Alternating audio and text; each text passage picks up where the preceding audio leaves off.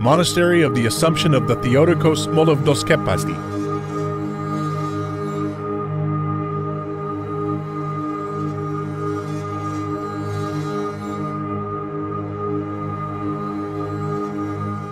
It is located near the village of Molivdoskepastos, at a short distance from the Greek-Albanian border.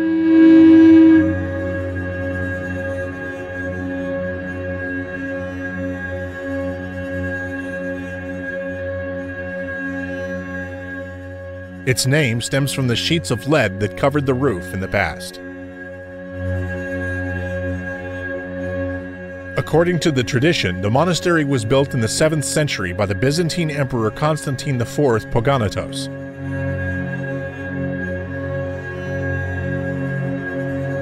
It was renovated in the 14th century by Andronikos Komnenos Doukas Palaiologos. The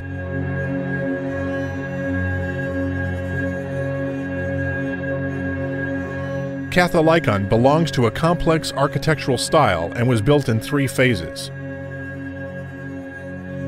The three-conched church, ending in one big arch to the east with a high and elegant dome, was the first to be built.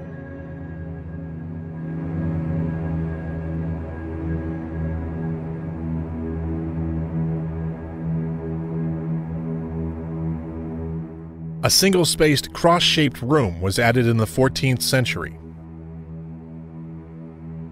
Finally, an open narthex was added in the 16th century with a hyette at the southern side.